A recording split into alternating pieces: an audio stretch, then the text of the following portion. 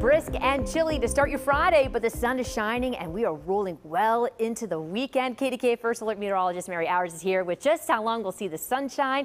And this is a perfect weekend to do the festivals and go to the pumpkin patch and all kinds of fun stuff, Mary. Yes, it is really going to be a very refreshing weekend. Maybe get out, do some yard work, carve some pumpkins. I think that's on my to-do list. So as we head out today, maybe you're going to grab some lunch. You will still need the jacket, but there is a lot of sunshine, all thanks to building high pressure. We started off this morning very chilly in the mid-30s, a little frosty under those clear skies, but now we're seeing temperatures into the mid-50s. So winds out of the south-southwest at about 5 miles an hour. So temperatures throughout today, we'll get to those lower 60s, just a hair below average. And then by overnight tonight for Friday night football, temperatures will stay steady into those low to mid-50s, but you still want to bundle up. And then we are looking at occasional wind gusts that'll be picking up. So we'll have some wind gusts at about 20 miles an hour throughout this afternoon, and then they'll die down a bit through overnight, but then they're going to pick right back up again tomorrow through the day with wind gusts at about 20 to 25 miles an hour.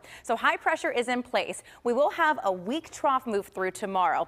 That is just going to be a little burst of energy, which could provide a stray shower for areas north tomorrow. Just a few clouds around. So looking at temperatures right now, 55 Katanning, 57 in Irwin, 59 in Waynesburg. We've made it to 60 degrees in Blanesburg and Uniontown. Temperatures are just a tad bit cooler for areas north. So time to get out for you in Futurecast. There's a timestamp on the bottom of your screen through today. Looks fantastic, clear tonight, another chilly start tomorrow, and then we will see just a few clouds for areas north, a stray shower tomorrow into the afternoon, but very light, very brief. That chance is still very low.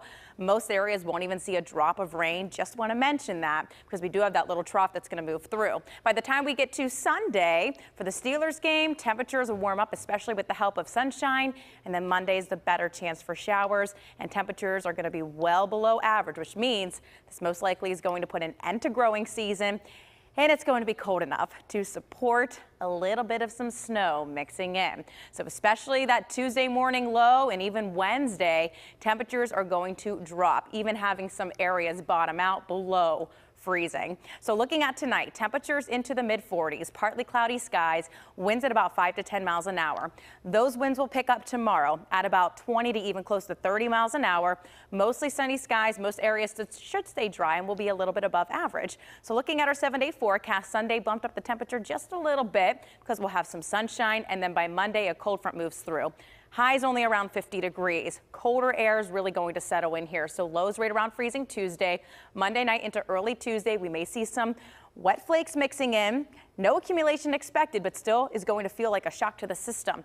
By Wednesday, could see another wet flake or two float around out there. Mid-40s for the high, lows in the mid-30s. It's going to be very cold at the bus stop, and then we'll finally get back to the mid-50s and dry out on Thursday with sunshine.